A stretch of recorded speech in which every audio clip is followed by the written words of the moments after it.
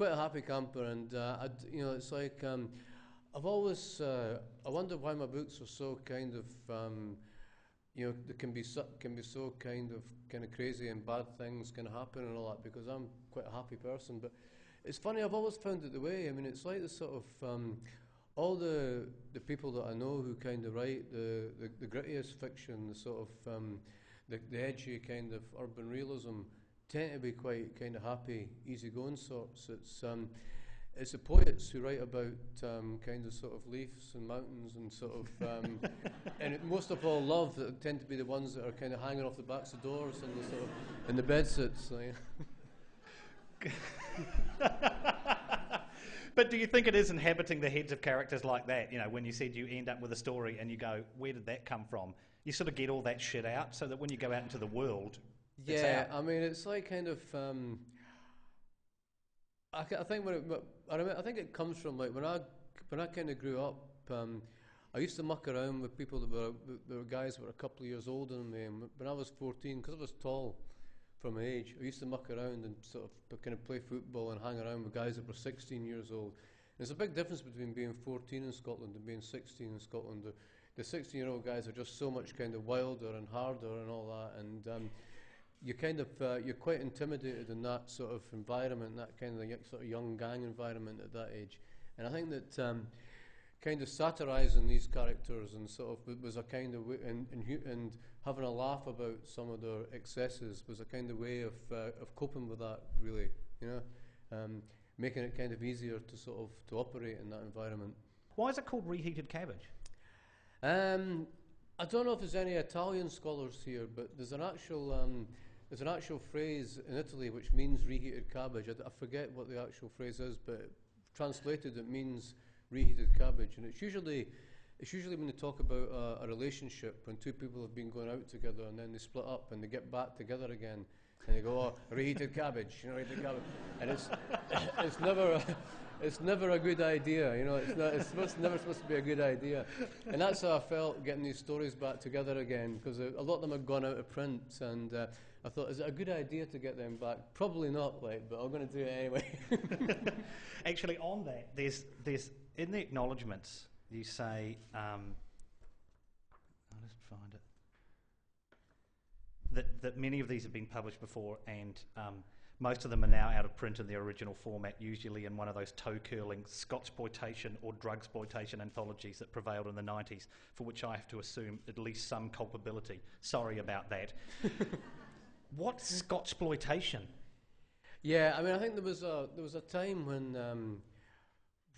train spotting went sort of kind of huge, kind of global and all that with the film and the plays. It was roughly at the same time when James Kelman won the Booker Prize, and there was a lot of other Scottish writers seemed to emerge at that time. So suddenly, for about kind of 5 minutes in the 90s, believe it or not, it was actually vogue to be Scottish. I know this defies every kind of all kind of logic, but believe me, it was. And so everybody wanted to do an anthology of Scottish writing. It was seen as this. And because I knew most of the people who were involved in producing these, either as publishers or contributors, I kind of got roped in, sometimes against my better judgment, into sort of contributing to them. So, I kind of was probably responsible for that kind of thing. After Trainspotting came out, because the novel sold 1 million copies in the UK alone, there was a stage play, and then there was the film, which pretty much everyone in the world seemed to see. You were one of the most identifiable faces of, the Scottish wave or Scotchploitation or whatever it was. Were you constantly being rung up and asked your opinion about everything to do with Scotland or everything to do with drugs? Yeah, I mean, everything to do with everything, but particularly Scotland and drugs seem to sort of be in the forefront of people's mind anything that was any kind of sort of any drug death, any drug sort of policy change, any sort of drug health education thing, anything pertaining to Scotland in terms of devolution, politics, a by-election or whatever, a general election, I was kind of, I was asked, I could have been constantly a constant pundit on all these things, but it had absolutely zero appeal to me to do that. So I kind of tried to keep out of the way as much as I could. And after train spotting the film particularly, did you get offered a lot of work which had nothing to do with the work that you had done beforehand? People just thinking he's hot and ringing you up and saying, do you want to do this? You're talking about leading Hollywood roles, aren't you? Because of my performance in Trainspotting. Come out and spit it out. Yeah. Surprisingly, no, I didn't get offered many leading Hollywood parts, but I did kind of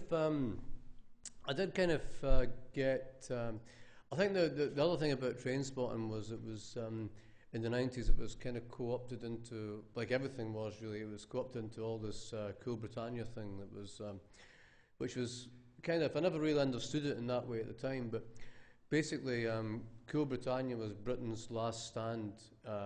It was like a requiem for British culture, because I think everybody that was involved in it was clued up enough to know what was going to happen with globalisation, and that the culture of, the British culture that kind of gave the world, like everything from kind of Teds to mods to sort of to punks to acid house to football casuals, all that was going to go, and we're going to be in a culture that was not going to be dominated by come up from the streets basically, but was going to be about dominated by media and dominated by marketing. So I think we kind of realised that was what was happening. So it was basically that was the last stand of kind of putting everything together into that had come from Britain that was kind of decent, and sort of celebrating it basically. But it was more. It felt more like a funeral basically. It was like a big mad wake for British culture, Britpop. I think that. It's got very boring, globalisation. It's got very bland and boring and samey, and culture's got that way as well. And I think the only thing that can actually rescue global culture and make it interesting is to start going local again, because it's kind of dying on its feet now. I mean, how many kind of pop idols, American idols, Australian idols and all that do we need sort of shoved down our throat all the time? And I mean, I think it's really, we need, I think we're kind of, it's nice to sort of to think that there could be local cultures emerging again that are not sort of completely. Culture needs a place to breathe, and it doesn't really get that now with the World Wide Web and the sort of global marketplace. It's just taken away and thrust. Inferior versions of it are basically thrust down our throat before it gets a chance to find its feet. And I think that's the only thing that's going to make the world interesting again. Otherwise, we're all going to sort of kind of run around and pick up guns and start shooting each other just for something to do, because it's just getting so boring.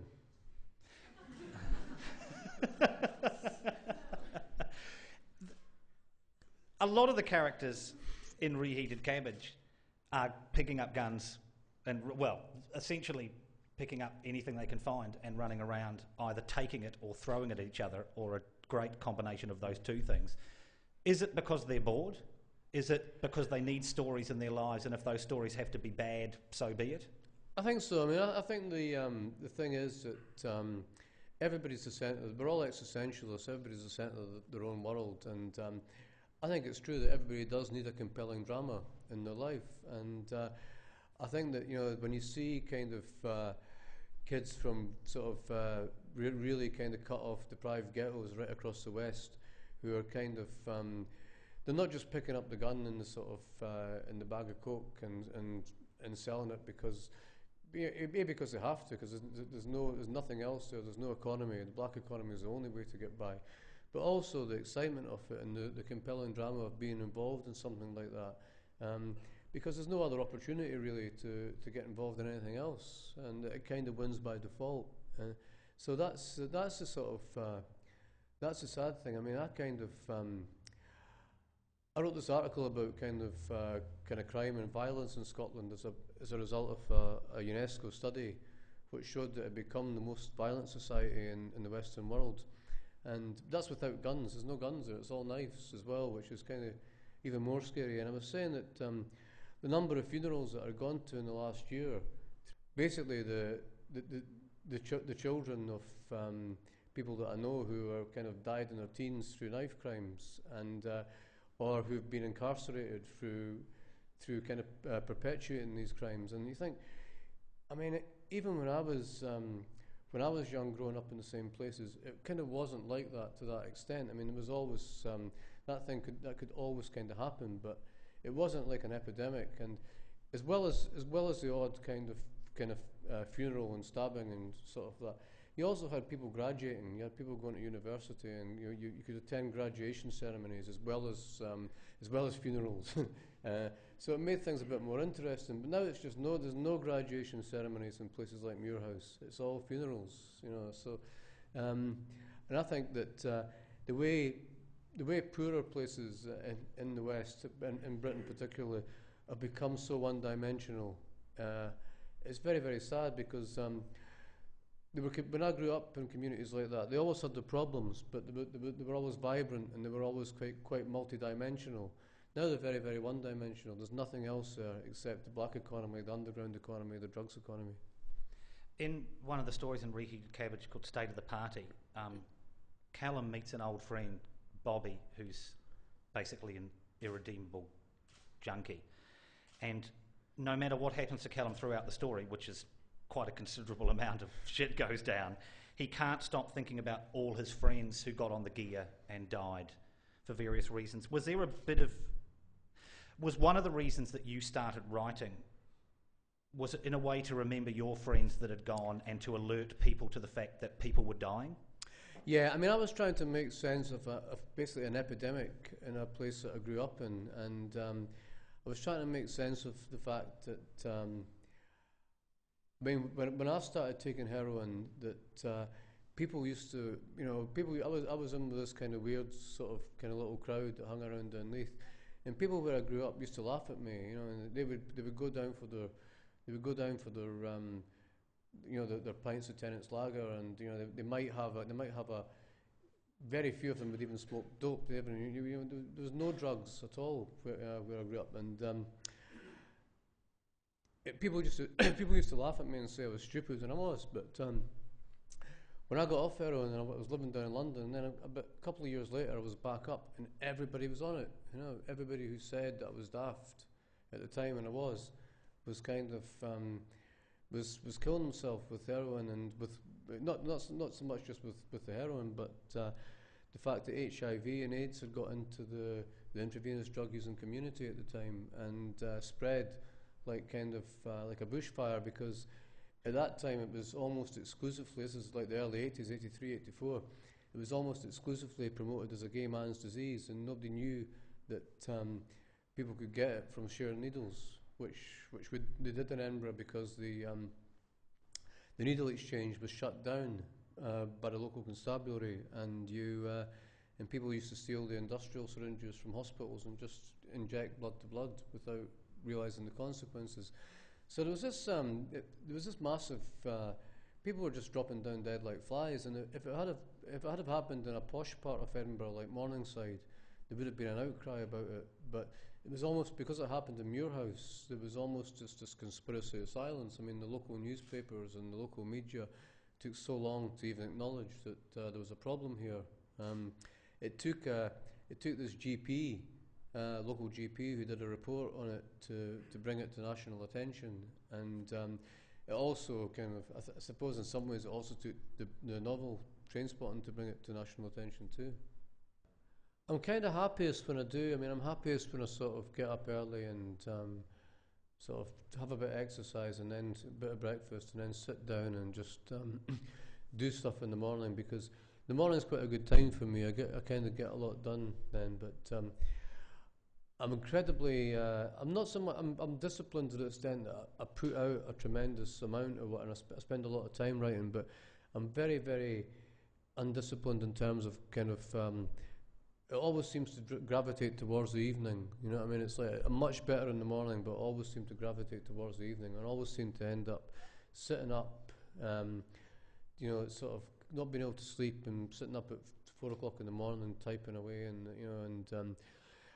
it's like I don't know what I do to these keys, but I must pound those keys, because the wife always comes up and says, "Look, go to bed, or just don't hit the keys so hard, or get this room soundproofed," and something like that. So, but yeah, I mean, it's kind of it's not a. when I get to a kind of critical mass with the book, it kind of takes over, and it's like basically I do kind of write till I drop in a way. I mean, she'll kind of come in and pick me off the floor and sort of kind of drag me to bed and sort of make me some, give me some paracetamols or something like that. My head will be throbbing away. So I don't really have a healthy relationship with writing, to be honest. Do you write one thing all the way through, or have you got tons of things in different states? I've got quite a lot of things in different states. Sometimes if you're writing a novel size thing, that it doesn't really you go off on a tangent, and it's a nice tangent, but you think this branch I'm going to break off, and it's going to become another story or another novel to work on later. And sometimes you get so obsessed with the branch that you forget the kind of the tree, and you realise that that's the thing I really wanted to write all along. It's the thing that I planned and worked out isn't really what I want to do, and this is what I want to do. When you first started writing, did you, and this is to paraphrase Ray Bradbury, did you just jump off a cliff and construct your wings on the way down? Because it sounds you do have an obsessive relationship with writing. So did you just go, I'm going to write, and it was on? Yeah, I mean that's a great quote from Ray Bradbury. It's kind of when I was teaching writing, it's one I use quite a lot because I see the sense in it, and I see the validity in it. I mean, I think it is roughly what I did because nobody. I mean, if you go into a shop and you want to become a writer, there's a million books that will tell you how to write a screenplay, because the screenplay is all structure really, but there's not. The novel's seen as something a bit more kind of ethereal and sort of mysterious, and it's kind of there's not a kind of there are books that tell you kind of how to write a novel, and there is software now that tells you how to write a novel, but nobody's convinced that they're any good or they're going to help you write a novel. And I think you do just there is an element of that. You do have to find your, because I think to me a novel, like a literary novel, is not so much genre fiction, because genre fiction is very, very plot orientated, but a so-called literary novel, I don't want to be all high church about it, but a kind of a novel of basic standard fiction, to me what distinguishes it from genre fiction is its influence, is its kind of concentration on character, its concentration on the characters and the psychology of the characters and the interplay of the characters, and to me that's the sort of that's the mystique of it, and it's not really so much to do with structure. I mean, the screenplay is very structure orientated, so it's very good to pick up a book on how to write a screenplay because it is so structure biased. But the novel, I think, is about character, so I think it's more about understanding the sort of the machinations and interactions of characters.